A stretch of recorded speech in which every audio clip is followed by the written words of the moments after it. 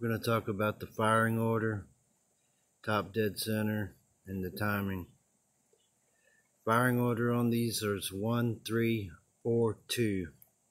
That means the first cylinder closest to the front of the vehicle, then the second one is last, and the third cylinder going towards the back is 1, 2, 3, 4, each cylinder.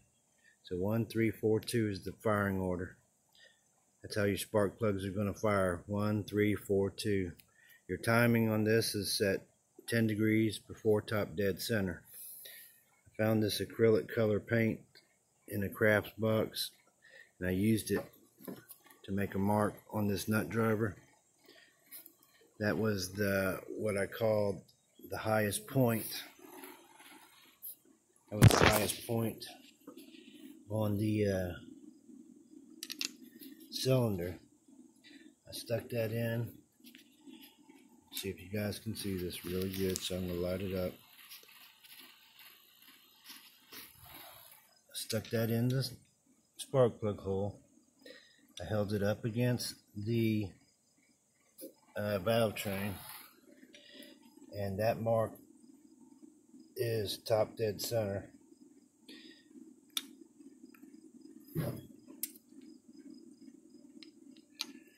Right there, that's top dead center mark, because I marked it pretty close to the top of this.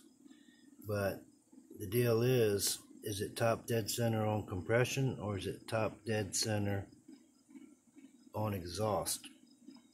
Well, to find that out, you have to align your distributor. Your distributor also has to be aligned right back here. That's the mark I had. I put a little paint there instead of the tape. And the rotor button, which is right here, it should be pointing at the number 1 spark plug. Alright?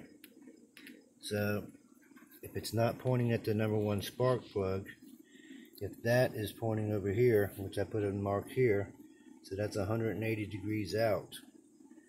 So that is the exhaust. That is not the top dead center compression. Right now it's on top dead center exhaust stroke. The way I know that is because I put paint mark there. The pin aligns with the first mark, which I made white. Then you got your second mark, which is black, and then your third mark, which is white. Each mark is 5 degrees before top dead center. 5, 10. This thing's supposed to be set at 10 degrees before top dead center. So I went ahead and marked that for future. Now, all I gotta do is turn this 360 degrees, and I'll have this thing at top dead center on the compression stroke.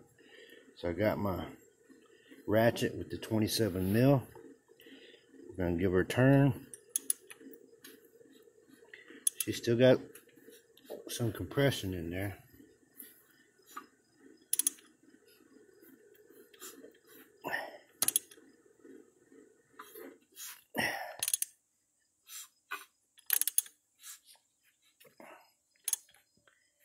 We should be coming around the mountain here pretty soon.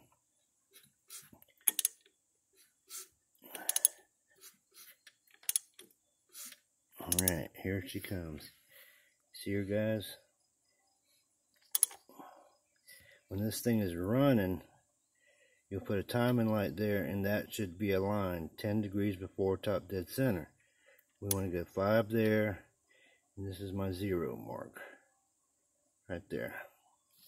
Now I'm marked up top dead center there. I'm not on my exhaust stroke anymore in my distributor, because my rotor button's pointing to my number 1 plug. So my rotor button is pointing to my number 1 plug wire. Alright. So this is my distributor, how it faces. If it's on the number 1, you're on the compression. If it's on the number 4 wire, you're on the exhaust. Now every 180 degrees that I turn from there, if I turn that 180 degrees from where it's at now, it'll go to the 3rd top dead center, 4th top dead center, then another 180 would be this number 2 top dead center, then another 180 would bring me right back where we started. So I hope that helped you out about getting this thing to top dead center.